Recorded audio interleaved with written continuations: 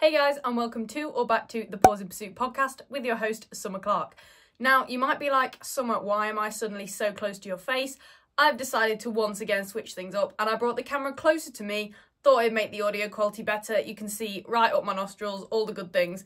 Anyway, so I hope you're not completely intimidated by the closeness that we are in right now. However, today we have a very exciting episode. I asked you guys on Instagram stories the other day to ask me a load of questions for a blind Q&A. So I haven't looked at these questions yet. I screenshotted them on my phone on Instagram, sent them to my computer without reading them, and I now have them up on the screen, but I promise you I haven't read them yet. I'm a little bit scared. I hope you haven't been too brutal.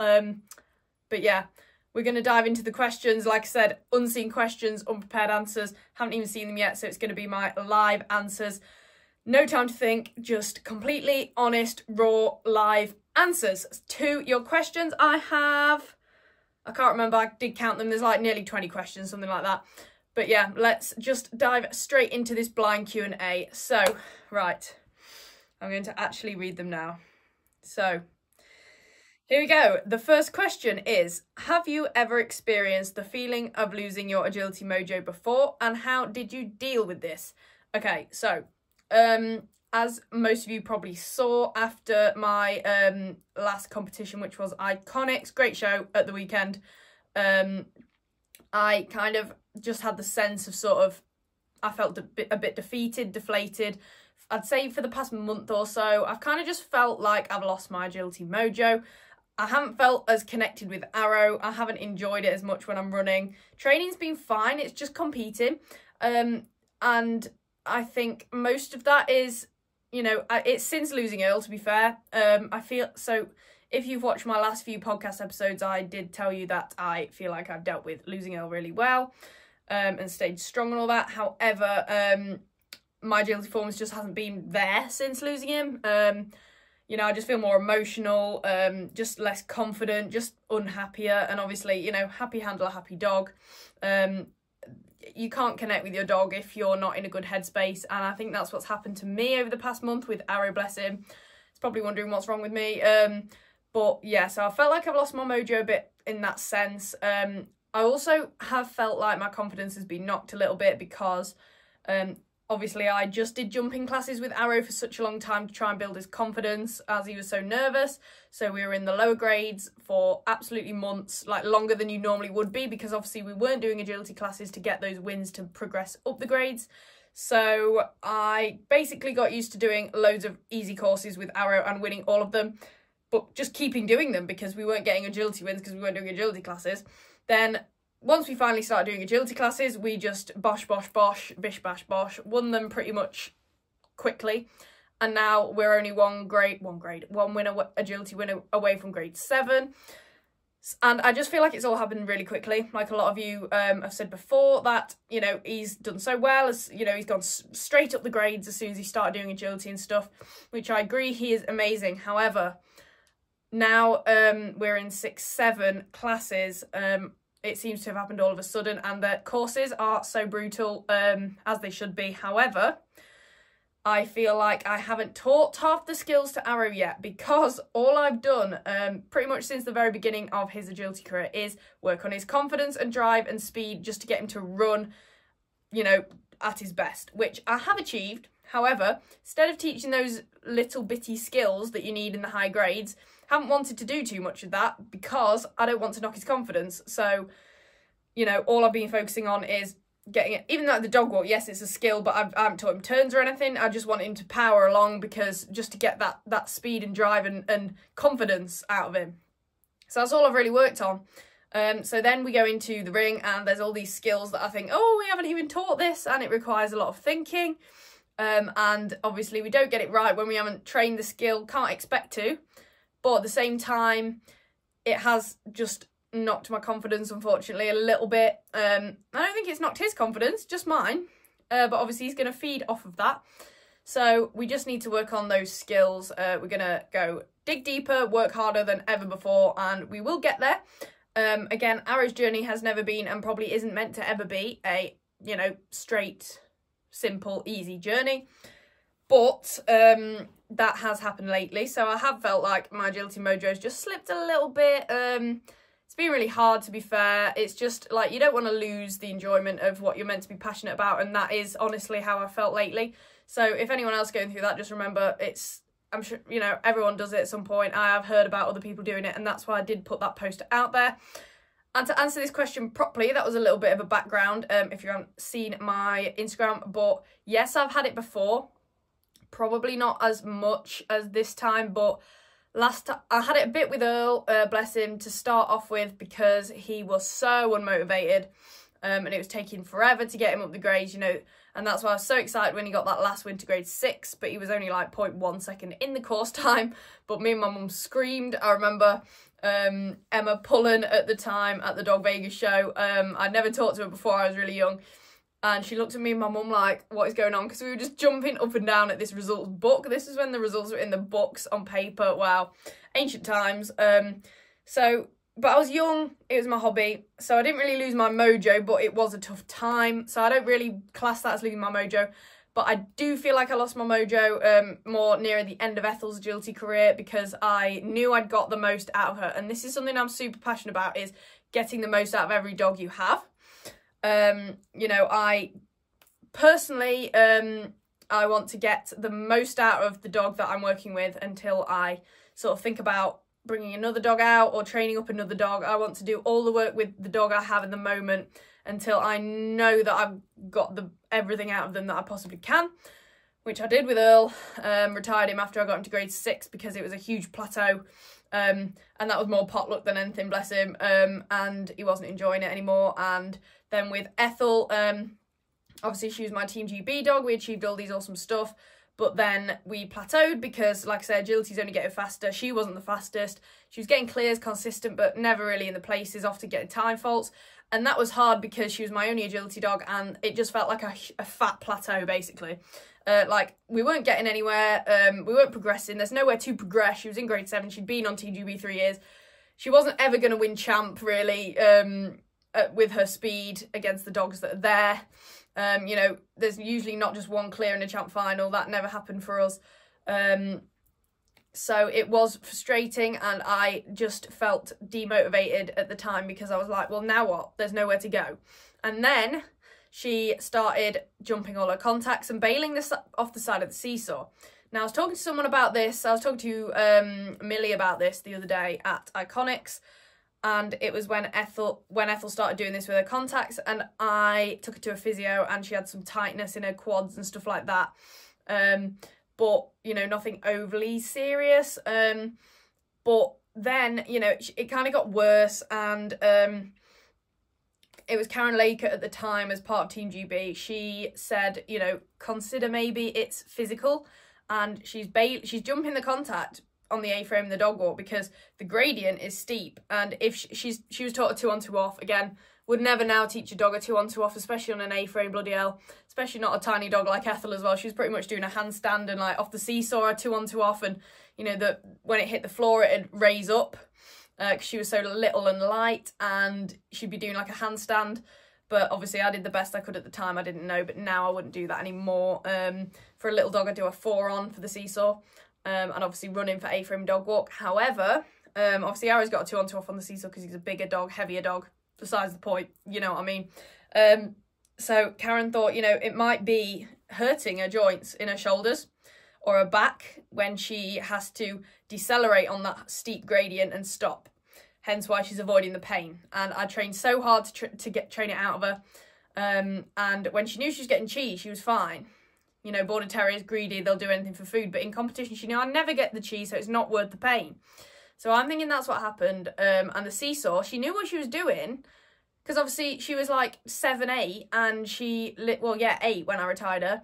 And she, you know, she knew the skill. She knew what she had to do on the seesaw. She was running all the way to the end, stopping as it went down. And as it nearly touched the floor, she would just fall off left or right. Like, just hop off to the side. So she wasn't flying it, you know, she knew what she was doing, and we think that is because she was avoiding the impact of it banging on her joints. So that happened. Again, that's fair enough, I understand, but at the time it was really frustrating.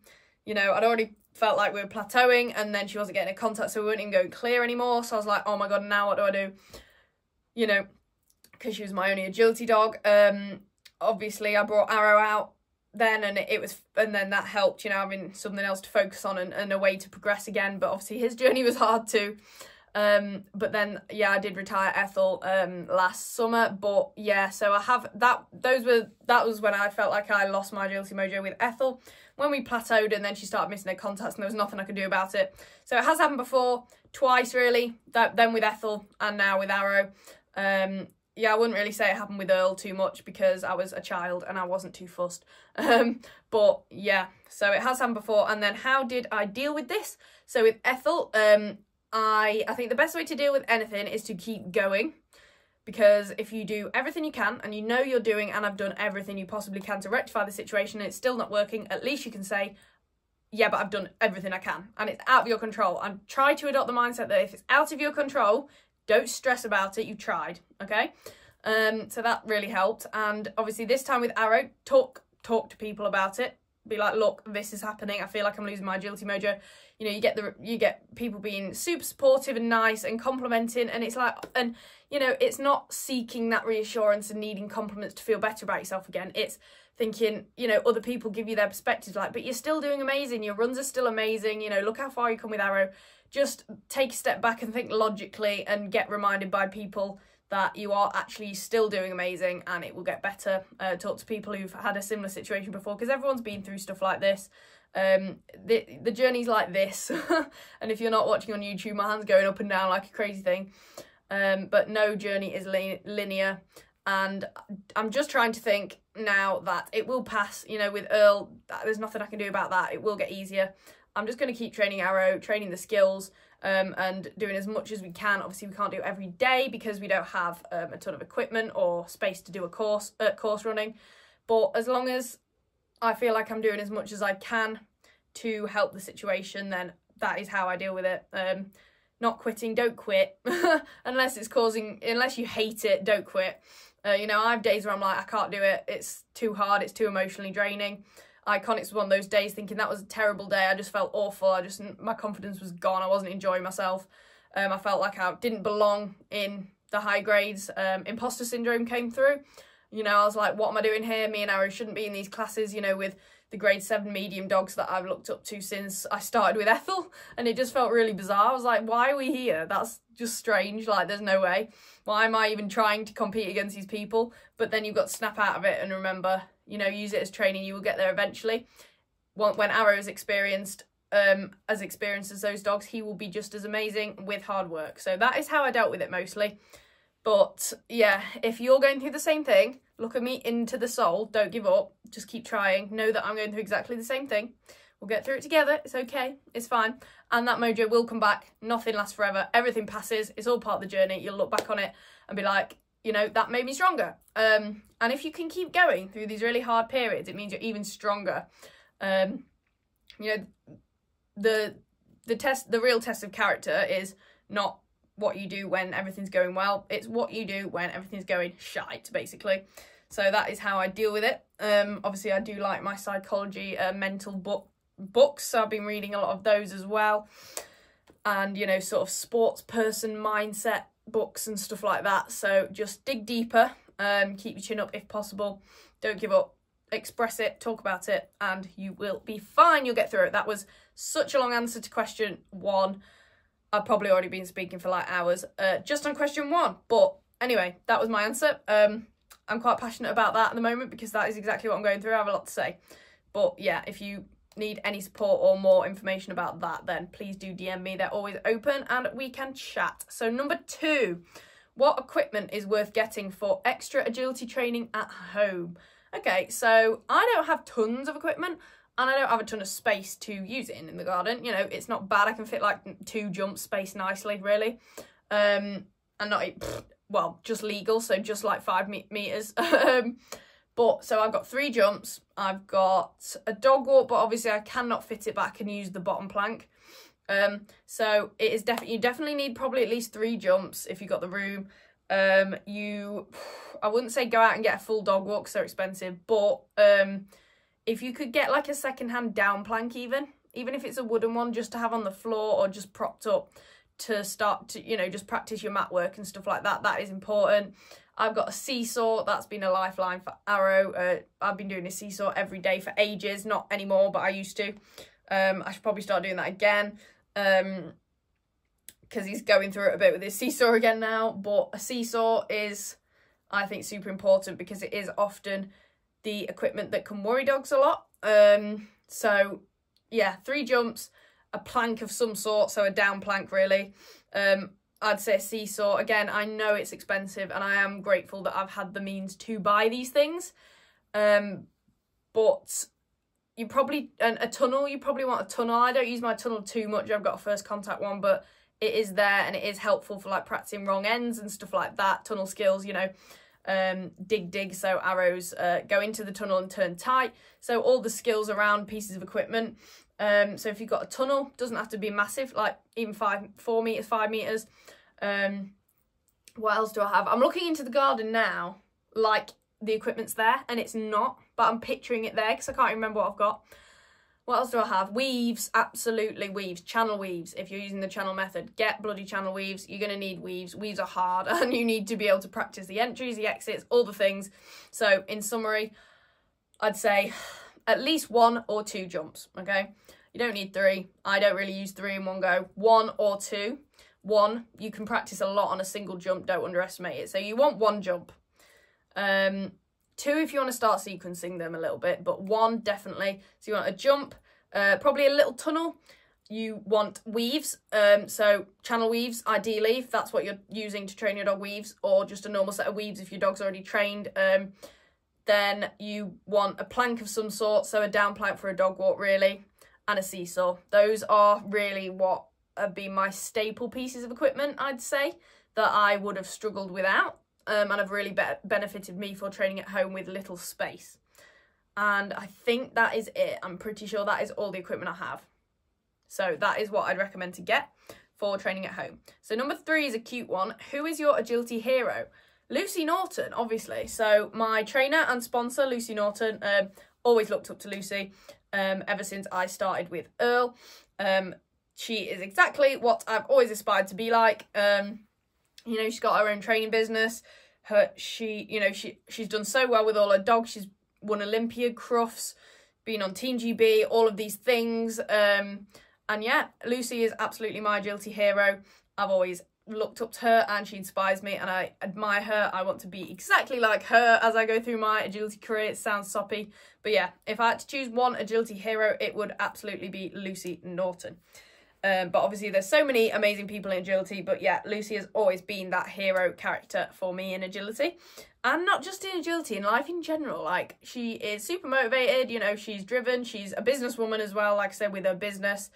And not just her agility business, but, you know, she's just got she's getting a new field, she's going to start, like, expanding out into different branches of training. And just to get, you know, more business, more opportunities for her clients and people with dogs and that are into dog training, you know, for pet dogs as well, not just competing dogs in agility. And yeah, you know, she'll, with her sponsors, she'll get toys, you know, sell them. She stocks products and sells them. So she's a great businesswoman as well as agility competitor and trainer. So yeah, 100% for that question. Number 4, what is your advice to those attending their first show? What do you bring and where do you find the results? Okay, so first of all, easy questions. I'll say, where do you find the results? It depends on what show it is. Most of the time, it's Agility Plaza. First place processing is kind of dropping off at the moment, I think, but mobile.firstplaceprocessing.com, I think it is. If it's if you entered on First Place Processing, it'll be mobile.firstplaceprocessing.com. If you entered on Agility Plaza, just go into your Agility Plaza account and then it's live and imminent shows and then results or ring plan and you can get everything there. And that's really it. I can't remember the last time I used anything that wasn't those 2 for results. So they're all online. What do you bring?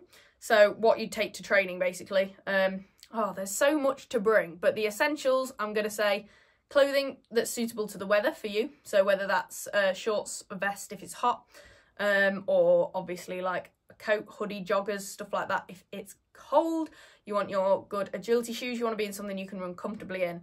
And then also, obviously, you want to bring yourself food and stuff like that to keep you energized. So like a snack, lunch, another snack probably, you know, dinner if you're going to be there all day. Who knows? You know how hungry you get. I get very hungry, so I always pack lots of food. I feel like I'm talking really quickly, I'm sorry. Got quite a bit of energy today, weirdly. And what else do you bring? So that's really for you, and obviously you might want stuff to do. So obviously phone, a book if you want to do. Yeah, I take my laptop and do a bit of work. So things to do in between runs for yourself. So whatever floats your boat. And then for your dog, obviously you want collar, lead, harness, the things you normally use when you go out with your dog. You want to take lots of water for both you and your dog. A bowl, obviously. Your dog's reward. So make sure you take your dog's favourite agility reward, whether that's a toy or treats. Or both, you know, if you want to do some training around the ring with treats and then use your ball when you run, stuff like that. And I think that's pretty much the basics. And then obviously your dogs, probably want to take a coat for your dog if it's cold, a fleece or a raincoat. Probably want to take raincoat for your dog anyway, even if it's not raining when you leave, because it might be, and same for yourself. And I think that's pretty much everything. I might have missed some things, but that's pretty much what I bring. You know, I do bring more, but they're the essentials. You can bring whatever you want, really. And also it depends how far away it is. If it's really local, you might need less than if it's like 3 hours away. And so your advice to those attending their first show. See, I knew doing live answers that I hadn't prepared, there'd be a bit of pause. There'd be some pauses in this episode as I try and think about my answer.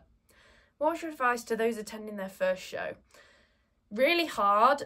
This is a really hard one to answer, but try to relax. And I've said this before, try and enjoy it and use it as experience and training.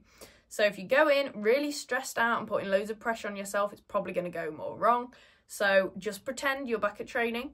Relax. Don't panic about it. You know, ideally take a groom if it's your first show. I still take a groom. My mum always comes with me. I find it so much nicer having company and also helpful. Bless her, when she helps sort me out and stuff. Me and her are out before and after runs and holding stuff and clothing and everything. And, you know, I often rock up in my big baggy hoodie and joggers. You probably see me around at shows, and then I strip off right next to the ring and she's there with all this clothing over her arms and stuff as I run. And someone to film your runs as well, so that you can, you know, even if you're there on your own, get someone to film your runs, then you can analyse your performance, what went wrong, what went well, and then you can go away and train after. And that really helps with the mindset of, you know, think of it as training, think of it as getting things to work on, training in a new environment, stuff like that. So yeah, just don't panic, basically. Keep calm. It's really not that scary. I know it feels like it. The more you do, the easier it's going to get. So yeah, just enjoy it. It's so much fun. There's so much more to a show than just the, you know, running and the winning. You know, there's stalls, there's all sorts to do. So think of it as like a nice little day out, basically. So number 5 is, what is your favourite cheese? Okay, this is a great question. I'm going to say Red Leicester. Yeah, Red Leicester, mature, nice and like proper smelly cheese, like really flavoursome, mature Red Leicester cheese. That is my favourite cheese. However, I do love mozzarella as well. Depends what I'm having it with. Mozzarella dippers, like from Mackey's or something, banging. But, camembert as well. Oh no. Okay, see, I have mature Red Leicester, like, say in a cheese sandwich or something. Or like on beans and eggs on toast, I'll have a bit of mature Red Leicester. Or if I'm just, like, I will cut a block of that cheese and just eat it. But now I'm thinking about it, mozzarella in dippers, 100%. And then the Mackey's, I keep saying Mackey's because I work there part-time, but camembert bites at Christmas from McDonald's, absolutely insane. And obviously camembert ring where you get the bread and you dip it in the camembert. That's so hard. I'm going to have to say camembert, I think. Yeah, I think I'm going to... Oh, no. Brie. There's brie. Brie and cranberry panini. Oh, my God. There was a... I don't know if any of you have seen it. Some shows there's a food van and it's called Potato Crazy. And they do... Becca will know what I'm on about. Becca C.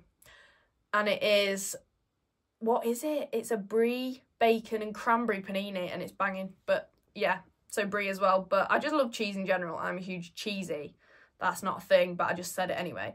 So I'm going to have to put my foot down and say I'm going to go with camembert. I'm going to go with camembert. So That was a great question. I'm really thrown off now. I'm thinking about cheese. I'm hungry.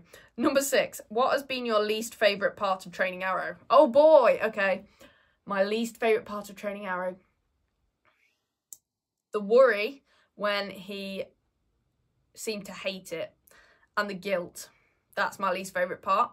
My least favourite part is, you know, it is a rewarding thing, is teaching a dog with no motivation to do agility and then seeing it get motivated. But at the same time, it's such a worrying process at the same time. I just said that twice, I'm sorry. So yeah, probably my least favourite part of training Arrow is the days where, you know, he wasn't feeling it and he wasn't enjoying himself. He seemed nervous and I felt guilty for making him do it. I felt guilty for making him work through it. But at the end of the day, getting him to work through it and working through his nerves was the way to get him now to where he is today. So it had to be done, but that wasn't a nice feeling at the time. So my least favourite part of training Arrow has been his lack of confidence, and working through that. Training that out of him has been gruelling, to be fair. Worth it now I've got there, and it's so rewarding once it's happened. And when you see it happening, when you see that gradual increase. But on the days where he's just flat and not enjoying it, that's horrible. Not nice. So number 7 is, what is your least favourite part of agility? Oh, interesting question. My least favourite part of agility is, oh dear, that's really hard. Look, I'm going to just be sat here like I don't know, because I haven't prepared any of my answers. See, this is the fun of it. You all get to listen to me go, I don't know, let me think about it. So obviously, I'll probably tie this into the last question. So the nervy, you know, my least favourite part of agility is when you get the dogs that are unmotivated and you have to work them. That's not fun. That's my least favourite part of agility. Agility is fun when the dog's loving it, because when the dog loves it, you love it. So yeah, my least favourite part of agility is when the dog's not having a great time. Also, my least favourite part of agility is when you're having an off day and you can't connect with the dog. Like my lack of agility mojo at the moment, or feeling like I've lost it. Those days where you don't feel in sync with your dog. It's so frustrating. It's not nice. Even if the dog's not nervous. Yeah, that's probably my least favourite part of agility. The days where the connection's just not there and you don't know how to get it and you just can't get it. You're just having a bad day. You're just having an off day, which is fair enough, but it's not nice. So yeah, my least favourite part of agility is when, for whatever reason, you and your dog just aren't feeling connected. That's so frustrating. There's nothing better than the feeling of being connected with your dog when you're doing agility. But when that's not there, agility is poor. Like, it's not fun, basically. So that's got to be my least favourite part. However, I've got to also say my least favourite part is another least favourite part. Probably second to that is, well, I don't know, actually, because really this is the most important part of agility, that when you see it go wrong is my least favourite part, and that is dogs taking, like, tumbles or falling off dog walks or stuff. That's probably my least favourite part, actually. Yeah, least favourite part of agility is the danger of injury for the dog. And you, to be fair. But yeah, the safety aspect when, you know, yeah, that's going to be it. My least favourite part has got to be when you don't have a safe course or a safe line, or you see a dog tumble or something. That's my least favourite part, because it is a sport at the end of the day. And then obviously my second least favourite part is that lack of connection. But yeah, safety first. When a course isn't safe, or when a dog, for whatever reason, no one's fault, but takes a tumble or hurts itself, that's my least favourite part. And the worry of that happening, least favourite part. Worry of dog injury, least favourite part. No, thank you. And I always feel guilty. Well, touch wood. I'm looking for wood. Touch wood. Touching wood. Right, there we go. I haven't been in that situation, really, but Arrow has hurt himself, but not doing agility again. I keep touching. I'm scared. It's like my worst nightmare. It's my worst nightmare. My mum's really superstitious and has drummed the touch wood into me over the years. I'm sorry, being a weirdo. But yeah, I would feel so guilty. I'd be like, I'm so sorry. This is my fault. I made you do this. I asked you to do agility and you hurt yourself. So I'd feel like it was me to blame. It's not a nice way to think about it, but that is probably what I'd think. So yeah, least favourite part. Big time. Okay, 8. When and why did you start agility? Oh, I love answering this question. So, when and why? Well, I got ill when I was 8, and when I was about 9, I think, no, 10, I started agility. No, 9. No, 10. Yeah, 10, because he was 2, yeah. I was 10 when I started agility in 20, so I was born in 2012, I think it was, yeah, 2012, I started agility. Why? Well, again, a lot of you probably heard the story, but I took Elle to a training club, my local training club, just for pets, you know, obedience, life skills, stuff like that. Did that for like a year or so, and then the trainer was like, oh, you should try agility. So I was like, why not? Why the hell not? Sorry, I'm gonna yawn. Oh dear. Okay, I'm not bored, I promise. How's all go wrong? And I'd read a book, a children's book, obviously, don't judge me, I was like 8, 9. And the girl in it got a dog and trained it agility. And obviously I also had Nintendogs. A lot of you will appreciate this. Nintendogs on the DS. I had a little pink DS. Get my dogs, I'd train them up in agility, and I'd take them to competitions, and I'd win every single time. I'd win like 3 competitions a day, I think was the max, and I'd win all of them, and I'd be like, this is so good, I'm so talented, blah, blah, blah, on the Nintendo DS. Great times. So I already knew it was a thing, so I was like, oh yeah, let's try that in real life. So I went along, did it with Earl in this class, and it was amazing. I'm going to yawn again. I'm so sorry, I don't know what's happening to me. I just said I have loads of energy. But, so I tried it, loved it, and the rest is complete history. I just found out that it was a thing, tried it, loved it, carried on doing it. That's my why, really. And yeah. So number 9 is, how should I deal with a dog that bites out of frustration in the ring? Oh no, okay. What kind of bite? I would like to know if it was like a full-on bite or just like nipping the ankles. I know some dogs nip at the ankles or jump up and try and nip the person's fingers, but if it's like a full-on bite, then that's a problem, and I probably wouldn't do agility with that dog until we'd figured that out. I think, yeah, the frustration aspect, that can be helped with exercises. For example, forward drive exercises. So a lot of the time you've probably heard of a Velcro dog. So people call dogs that won't go forward and work independently and have no forward focus or drive Velcro dogs, as in they Velcro to your side and they don't go anywhere else. They stick right next to you, and that is frustrating. So there are a lot of exercises you can do to help this. I don't love to give loads of training advice out for free, because at the end of the day, I do have an online dog training business to run. However, yes, forward focus and drive exercises will really help this. If your dog learns how to work independently and listen to cues and work away from you and look forward and drive forward, then the frustration won't be there, okay? So it takes a while to practice, but that I would say those are your next steps. Like I said, I'm not trying to plug my business in that, I'm not trying to get you to pay me, but I do offer this for my online training if you do want really specific guidance and like me to tell you exactly what exercise and stuff. But I can't do that now because 1, I have a business, 2, it would take forever. But yeah, I do offer that in my online dog training services. So I'll put the link here on the screen if you want to go check those out on my website, and message me for a price list, stuff like that. But that is definitely something I could help you with. But yeah, forward focus, independence, exercises, training, stuff like that. So that is definitely what you need to do. So where is the next question? Number 10. What was your favourite module within your degree course? Okay, this is interesting. So as a lot of you probably know, I did Canine Behaviour and Training degree. I did that at uni. Did that at Bishop Burton Uni, the foundation degree. It was 3 years, part-time, distance learning. So I did it from home. Obviously, when Arrow was little, I started that. Oh my God, it's happening again. And yeah, so my favourite module, I was going to say canine psychology, but I also love the, oh my God, I love so much of it. So my favourite parts were psychology, anatomy and physiology, and nutrition. Those are my 3 favourites. If I had to pick one, well, it was a dog training degree, so I'm going to say psychology. So dog psychology was probably my favourite one, because it was the most to do with what I wanted to study, which is dog training. So yeah, canine psychology. However, being into fitness and nutrition myself, I also love the nutrition and the anatomy and physiology modules, because I could relate a lot of those to me, and obviously I'm big into fitness and nutrition for myself, so those were super interesting as well. But for the course, the best module really, if you're doing a canine behaviour and training degree, is canine psychology. But yeah, nutrition and anatomy and physiology is great too, because you learn about, you know, what to feed your dog and how your dog's diet affects its behaviour. And and performance and stuff like that, and then also anatomy and physiology I really enjoyed because I related that to agility. So like the dog's skeleton, muscles, joints, tendons, ligaments, all of that, how the dog is structured, which I really related to agility. So that was also cool. It's really hard to pick a favourite, but yeah, the psychology was all about how the dog's brain works, how it learns and stuff like that. So for a canine behaviour and training degree, that was probably the best module.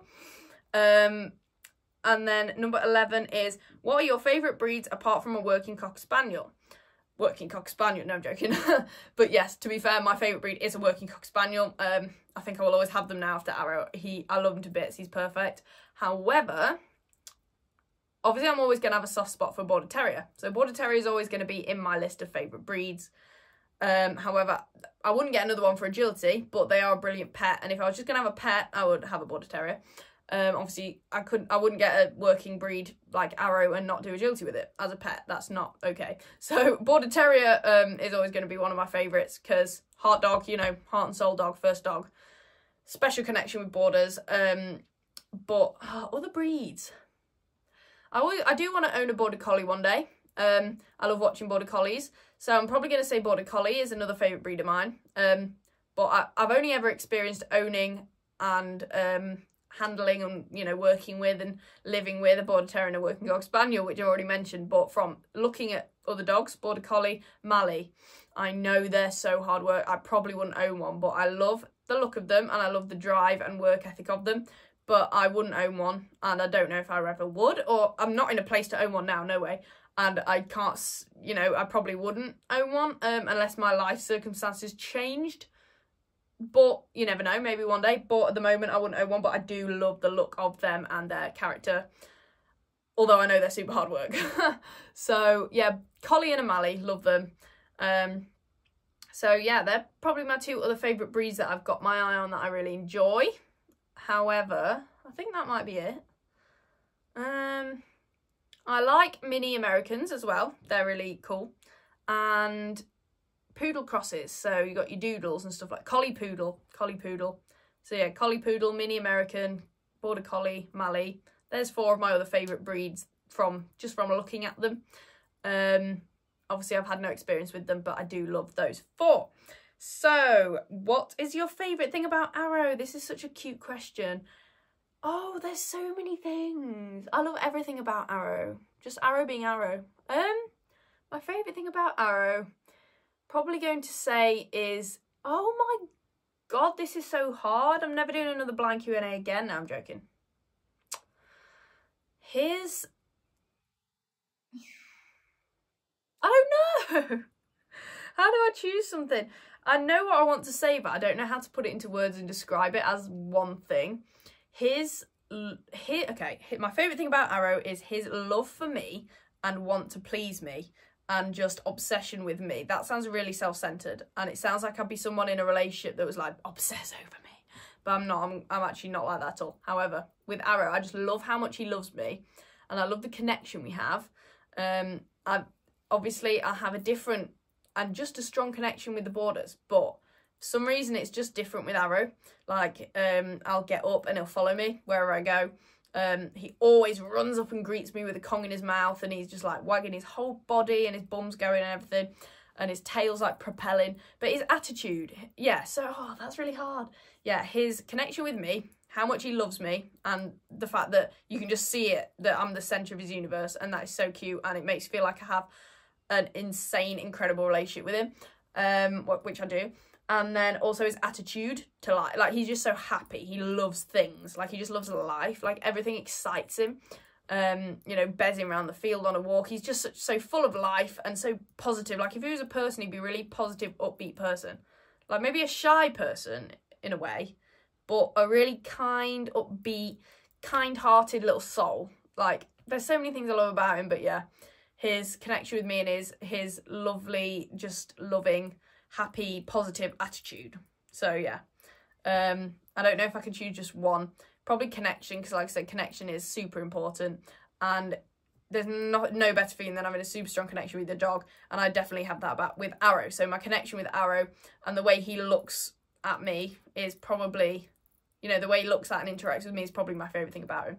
But then a close second is just his positive attitude to life. So, That was so cute. I'm going to go hug him so hard after this. I'd probably do that anyway, but still. So 13, what do you... Oh, this is a good one. What do you eat throughout the day to perform well at a competition? So I'm actually going to do... I have an idea, which I haven't announced on Instagram yet, but my idea is to do what's called a Fitness and Food Friday. So I'm going to start this Friday, I think. I'm going to announce it on Instagram on Friday. So you're getting a 2-day warning. And I'm going to do Fitness and Food Friday. So every Friday, I'm going to do a post about something to do with food or fitness. Because yes, my account is an agility account, dog account, etc. But I'm also really passionate about handler fitness and nutrition, and just fitness and nutrition in general. That is like my second biggest passion to agility. Those two things, and they go hand in hand. So I'm going to do that every Friday. So I'm going to do a full day of eating at some point. I think I've done one before, but I'm going to do another one because it has changed slightly since I last did it. I think I last did it when I was sponsored by Grenade, I think. Yeah, sad times. Anyway, excuse me, my body is just against me today.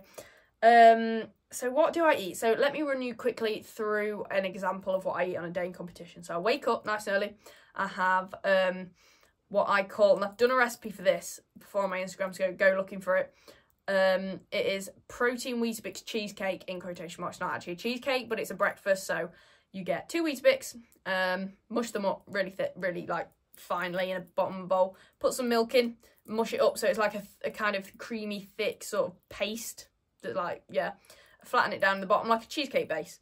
Then you get, I get 100 grams of yogurt and put a scoop of protein powder in it, mix it up, whack that on top, smooth it down. That's like the cheese part of the cheesecake.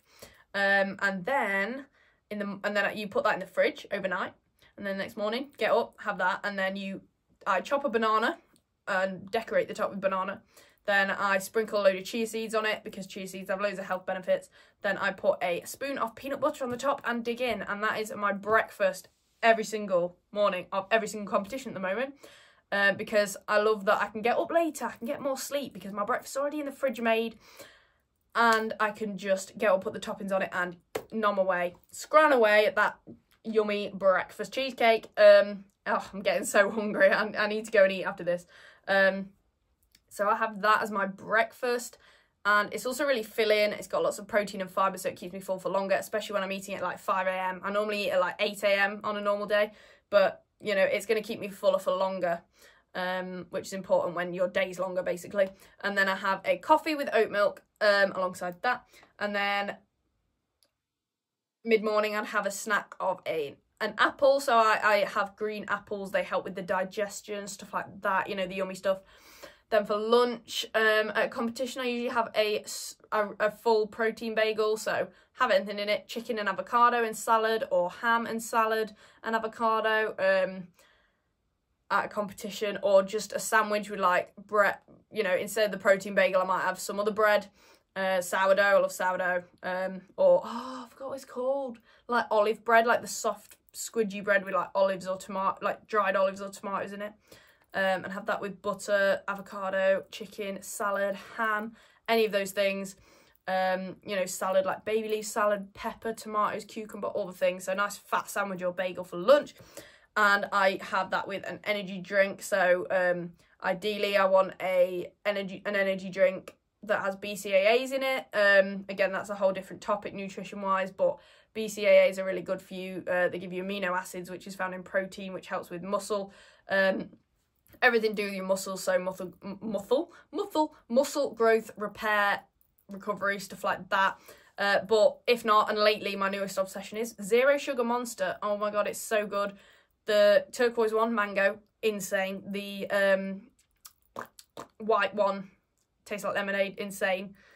But yeah, my favourite has to be the turquoise Zero Sugar Monster. So I'll have an energy drink there, you know, because I've been up for a long time, so that piques my energy, and it's so refreshing and goes really well with the bagel. I'm getting so into this. I love my food. And then as a mid-afternoon snack, I'll have a protein bar and probably another...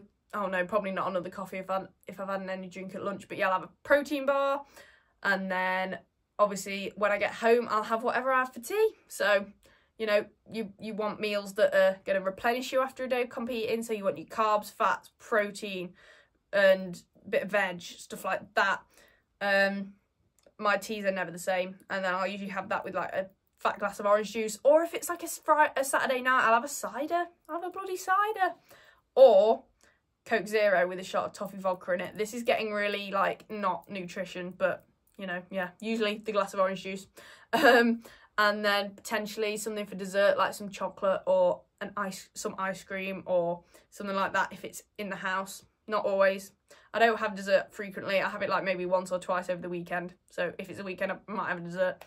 And that is it. So that is a full day of eating pretty much at a show. Obviously, there might be more. Well, there's never going to be less than that. There might be more than that. Like, if someone buys something at a show, like mini donuts, I'm going to have a few. Like, you know, there might be more. But that is pretty much the base of... Oh, got an itchy foot. Hang on. That is pretty much the basis of a full day of eating at a show. Obviously, it's so important to fuel yourself throughout the day of a show so that you perform well, and not just physically, energy-wise, but mental energy and alertness. You know, if you're not fueling yourself, you're not going to be able to think about what you're doing. So, but yes, Fitness and Food Fridays, come in, be excited. I'm going to be doing stuff about full days of eating, recipes, workouts, all the things like that. So, number 14, this is going to be a long episode. I don't even know how long I've been going, but it feels like 40 minutes. Anyway, so, 14, what would you do with your life if it wasn't for dogs and agility? The way that's worded really has made me giggle. What would I do in my life? I don't know. No, okay. If it wasn't for dogs and agility, if they were out of the picture for whatever reason, if they didn't exist in the world, I would do... This is going to come as no shock to you after what I've just been passionately talking about, fitness and nutrition, but I would probably either be a PT... Yeah, I'd probably be a PT, so a personal trainer. I want to be self-employed. I've always wanted my own business, so I'd probably be a self-employed PT eventually with my own personal training business. And I'd probably also do like a nutrition degree or something. I probably wouldn't want to be a full dietitian or nutritionist like as my full-time job, because, you know, sometimes you have to like tell old people what to eat and stuff like that, which isn't my passion. You know, I like the fitness side of it, nutrition, if that makes sense. So I'd probably be a PT, fitness instructor, with a nutritionist on the side, so I can maybe make meal plans for my training clients, so my PT clients. I could train them in the gym, and then I could also give them a nutrition plan, stuff like that. And maybe even have my own gym eventually, who knows? But yeah, that is definitely what I'd do in my life if it wasn't for dogs and agility. That would be my thing. I've always said that I would always have a thing. Like, I'm not one to just be... Everything I'm saying today sounds so self-absorbed, but I don't think I'd just be, like, just normal. Like, I'm just not a normal person. I'd always have something to obsess over. That's just my personality type, I reckon. So yeah, I would be full send into that if it wasn't for dogs and agility. But, you know, career-wise, and, I mean, I still implement that now. So I go to like I said, I work out every day. I eat really well. I enjoy cooking and making food, and being active. So that is a hobby and passion of mine that I do take the gym a little bit seriously because, you know, the gains, we've got the gains. But, yeah, you know, I try and optimise my fitness and nutrition, but at the end of the day, it is more of just a hobby than, say, dogs and agility is my whole life, what I want to do as a career and stuff like that. I know it started out as a hobby, but that is the big one in my life. But yes, if it wasn't for that, the big one would be the fitness and nutrition. But because the dogs and agility is a thing, the fitness and nutrition is second to the dogs and agility. So bosh. I think I answered that pretty well. So 15, I think we're done. You can tune out soon, don't you worry. If you're sick of listening to my voice, it's not going to be forever. So 15 is, how do you stay motivated to work out every day? Okay, so I feel like this is a question that I get quite a bit, and a lot of fitnessy type people get this quite a lot. I'm going to say it's not even about motivation. It's about discipline. And that sounds so cliche, discipline over motivation, but it's true. I'm not always motivated. Like, I do love the gym. Like, it helps, let's be honest, it helps. I'm blessed to have a passion for fitness. I love the feeling of working out. I love the pain. I love the burning sensation. It's great. I love the DOMs the day after. I know I'm a weirdo. So that helps, just enjoying it. But also knowing how I feel afterwards. There is no feeling like working out, finishing your workout and having the endorphins flowing, and you just feel great and energised and healthy and fit and strong and huge and mazzy. But yeah, so think about the after feeling, but mainly, and remember your why. Same with anything, same with agility. Why did you start? What's your end goal? You know, set goals. So set yourself a goal of, I want to be able to lift this much weight in this much time. So I want to be able to shoulder press this much weight by the end of this month, in this year or whatever. Goals are super. So always set yourself goals, same with agility, and that will keep you pushing towards something instead of just aimlessly doing things like doing reps for the sake of reps. Have something to work towards. So have something to work towards, remember why you started, and to be honest, even if you don't enjoy it to start with, if you just do it loads, consistently, you will probably grow to love it. So my love for it has definitely grown the more I've done it. You know, when I first started, it did feel like a chore and something I had to do, but now I won't go without it. And also make it a habit. So make it like brushing your teeth. So make it part of your routine. Have a routine, super important in the morning. So I get up, eat my breakfast, get ready for the day, go to the gym, come back, walk out, have a lunch, work for the rest of the day. That is kind of my routine, if that makes sense. So I do all that in the morning, then my work in the afternoon. But if it's just part of your routine, it actually feels uncomfortable not to skip it. Like, uncomfortable not to do it or to skip it. It feels wrong. It's like I've missed something in my routine. This is bugging me. I mean, I have a pretty OCD personality, so that probably helps in that way. I guess that's helpful in that sense.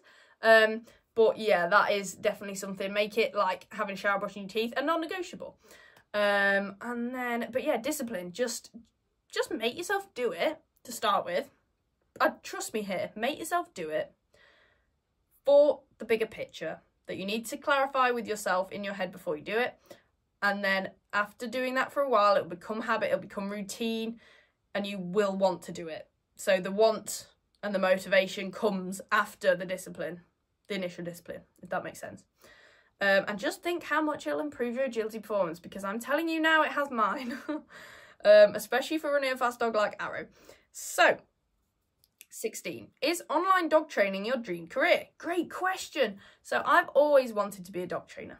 And since I've been doing agility, I've always wanted to be an agility trainer. Hence, Lucy Norton, being my hero, like question number like 3 or whatever it was at the start of the episode. So I've always wanted to do that. However, more recently, I've had a bit of a change of heart. So obviously I don't have a field or a full set of equipment to train in person. So I've been doing the online dog training, and I do love working from home. I enjoy creating content. I enjoy making things like training plans, stuff like that. So it's all like computer work, which I enjoy doing from home. So work from home, love it, perfect. Always wanted my own business as well. So I feel like I'm creating a brand for myself. And I love being my own boss. I do not want to work for someone forever. I just don't. My voice just broke. So like the PT thing, I will always want to work for myself, no matter what that is. So I'd say the agility training in person started out as my dream career, but obviously the best thing I can do at the moment is the online training, because I don't have the space or equipment to do in-person training, and I'm really enjoying the online training, and it's kicked off more than I thought it would, to be honest. Like I'm pleased with it.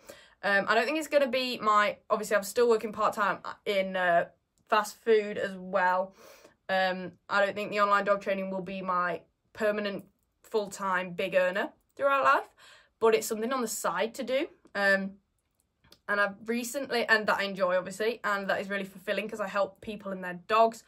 And obviously I know the most about agility training. Like, that is my niche that I know the most about. So all I can do is share that knowledge, and I enjoy doing so. So if I can make it into a little business, perfect, which I'm doing at the moment. But I've had a slight change of heart, and I'm actually starting a dog grooming course in June, which is super exciting. And my new dream career is to have my own dog grooming business with my own van, mobile dog grooming, and that is what I'm going to be working towards. So ideally I'd like to do that as my full-time job eventually, and my own business, but then also do a little bit of the online dog training on the side, or if I get a field or land one day, or marry a rich guy who has loads of land and use his field. No, I'm joking. Or am I joking? Only you can decide. Anyway, if I ever do end up with space, I could do a little bit of in-person agility training, part-time here and there on the side. But yeah, that is my career goals. Full-time, mobile dog grooming with my own business, and then either in-person or online dog training on the side. So that is the plan of action. 17, that's just got me so excited, right? So 17, how did you find the confidence to start a podcast? Great question. Okay, so first of all, to make yourself feel better, if you want to start a podcast and you don't have the confidence, go back right now, on YouTube ideally, because it's hilarious, to my very first podcast no, is it the trailer? I think it's the trailer. Go back to the trailer, or the very first, the quality's horrendous, because I use my really old DSLR, and I'm pretty sure it's with the rosettes in the background. I'm in like a really not that attractive fluffy hoodie. Anyway, watch that because I'm so awkward. I don't know how to act, don't know how to look, don't know what to do. And now I'm so relaxed. I could talk to the camera for hours. And I think I'm on episode, this is 25, I think. So it hasn't even taken that long, one episode a week. And I'm 110,000,000% confident now. So again, I didn't find the confidence to start a podcast. I just did it, even though I wasn't confident to do it. Hence, the first few videos are awful. I look like a socially anxious wreck. But I had to get those out the way with to become more confident. So again, it's a bit like the how do you get the motivation to work out? You do the discipline, and that leads to motivation. So for the podcast, you do the awkward, uncomfortable, you do the podcast episodes when you're not confident and you haven't found the confidence. And then through doing that, you find the confidence. So just do it. Just do it. That is my advice. How did you find the confidence? Start a podcast. Do it. Do a few episodes and then you will find it eventually, but you're not going to find it before you do your first episode, if that makes sense. So don't be afraid. And if you want to come on my podcast and talk about something to get your confidence up, do it. Like, if you want to be a guest on this podcast, and even if you don't know what to talk about, just let me know and I'll have you on and we can do a podcast. And then it's not just going to be you talking, it's going to be mostly me talking. So it's like a nice way in, I suppose. But yeah, just shoot me a DM if you want to be on the podcast as some practice. But yeah, don't be afraid, just do it. So, number 18. Oh, I think this is the last question. This episode is going to be like nearly an hour, but you love it. So, number 18. This is a really random question. Do you have a large friend group? No, I don't. So, I've done a few episodes about having a social life outside of agility before. I'd say my social life is decent. It's not huge. But no, I don't have a group of friends. I did throughout school, but then that broke up. That wasn't sustainable. And then when I started my job, I did have a group of friends, but again, that just broke up because people went to uni, relationships in the group broke up, stuff like that. Things change, people move on, blah, blah, blah. It is what it is. So I've had a lot of friends through life, but no, at the moment, no, I don't have one big friend group, but I think I'm learning that it's actually better that way. Like I'd say I don't know if I'm meant to say what city I live in on a podcast. Is that a good idea? I nearly said it. I'm not going to say it just in case. You don't know what weirdos are out there. I don't know if most of you probably know anyway. But anyway, in the city I live in, I don't have a big friend group. I'd probably have about 5 or 6 good friends. Like 5 or 6 really good friends that I don't see frequently. Maybe like one of them I see maybe like 3 times a year, but like I'd say she's my best friend that I've known for the longest. And then another one I probably see every month or so. Yeah, probably one I see like a few times a year because we're both really busy. The other maybe 4 or 5, I'd probably say I see like once a month or every 2 months. So spread across 5 people, I actually do seem to go out a lot with people, but it's usually one-on-one stuff, not like a big friend group, if that makes sense. Like I usually go out with people, just me and them, if that makes sense. Like a little cute friend date every now and again. Might just get them all together one day and be like, this is a friend group now. No, I don't mind. I do like those one-on-one interactions. You can have like, I don't know, often the conversations are like deeper and better and stuff like that. But anyway, no, I don't have a large friend group. And then obviously in agility, I would say I've got a friend group in agility. But again, people in all my friends in agility, it's probably like, there's loads. See, I've got loads of friends in agility, and that's not being like, oh, I'm so popular. It's saying I don't really have a specific group. I like spread myself out around people. But in agility, I probably have like 5 really good friends, but they all live forever away, so I barely see them. I'll maybe see them like once a year at a show, and then maybe twice a year if we meet up and do a road trip to meet up like another point in the year that's separate to the shows. So once or twice a year, maybe 3 times, maybe if they come to more shows. But yeah, I live nowhere near anyone from agility. So I'd say I do have a lot of friends, but I don't have a large friend group. Because everyone's scattered everywhere. So yeah. yeah, that's it. Yeah. Nothing else to say on that question, really.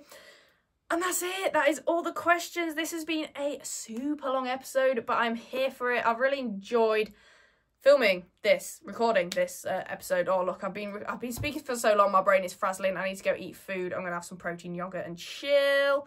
But yeah, I really hope you enjoyed that blind Q&A. That was fun. I might do another one. Tell me if you want another one. That'd be cool. But without further ado, and before I bore you even more than I already have done, check out all my social media, and I'll put the links here on the screen on YouTube and down below in the description on, excuse me again, Apple and Spotify. Go follow all of those. I'm active pretty much every day on them all. Maybe not YouTube or TikTok, but there are lots of videos on there and I'm getting more regular at them. They're all active basically. Instagram is literally every day, stories, posts, everything. So go follow all of those so you never miss another episode. Follow the podcast obviously and subscribe on YouTube so you don't miss another podcast episode every Wednesday at 8 PM guys. 25 episodes of consistent Wednesday night at 8 PM episodes. I'm so proud of myself. I'm really into it now. Like I can't go a week without doing an episode. But hopefully we've got Ant Clark on the podcast next week or the week after, depending on when we get to record. But that's going to be a really fun episode, so make sure you don't miss that. You don't want to miss that one. That'll be a good one. And yeah, if you can, please leave a rating or a review, nice and kind if you don't mind. If it's 1 star, maybe leave it to yourself. Keep it to yourself. No, yeah, rating or review on Apple or Spotify would mean the absolute world to me. And I love you all. Thank you for watching. And I will see you next Wednesday. Next Wednesday's episode, like I said, should be a cool guest episode. Bye, guys.